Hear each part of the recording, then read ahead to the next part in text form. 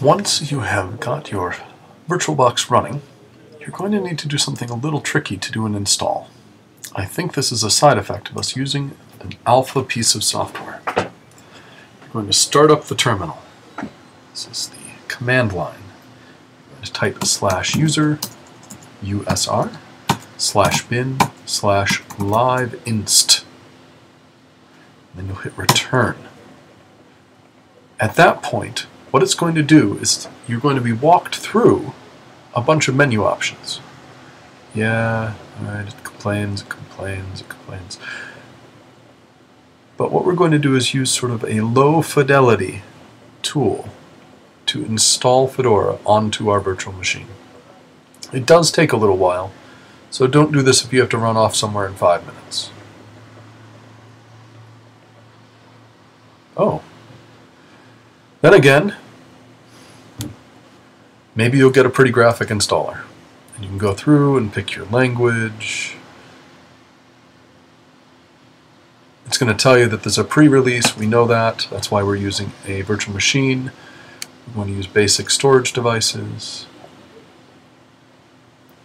We want to install it here, the ATA VBox hard disk. That's the VirtualBox hard disk, the virtual machine's virtual hard drive.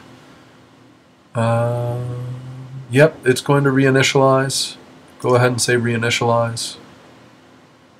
That sounds like our host name. Sure, I'm in New York.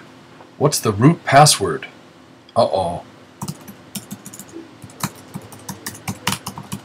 You can make that anything you want. Make it something you'll remember really easily.